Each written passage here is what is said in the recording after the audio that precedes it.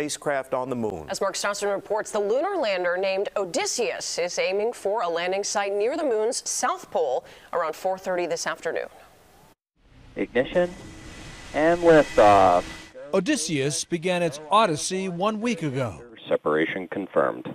The six-legged spacecraft, 14 feet tall, is the first built and flown by Intuitive Machines in Houston. This is the assembly room.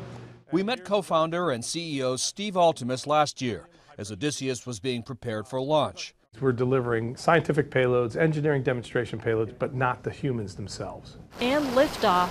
But space is unforgiving. Last month, the first moonbound lander built by a rival American company, Astrobotic, suffered a mission-ending failure of its propulsion system. Confident you'll stick this first landing? You know, of all the missions mounted to the moon, there's only been a 40% success rate. We believe we can do better than that. I put our odds at 75% success. For a successful touchdown, the lander's engine has to perform. From behind a blast wall, we watched Intuitive Machines conduct a test fire. On descent, the main engine needs to fire for 10 straight minutes, then throttle down for a soft landing.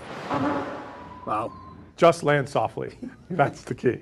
Bouncing doesn't help anymore. If you bounce and you stay upright, that might be okay. But if you bounce and topple, that's still good. 10 miles to go.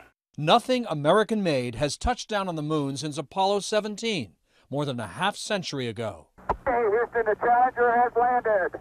5 countries have landed spacecraft there, but never a company. When you look at the moon now, what do you see? I see a little glint of an Intuitive Machines lander that will be on the moon forever and ever, 1 billion years. It's a fantastic thought, and I can't look at the moon any differently now. And if they succeed, neither will we. Mark Strassman, CBS News in Houston.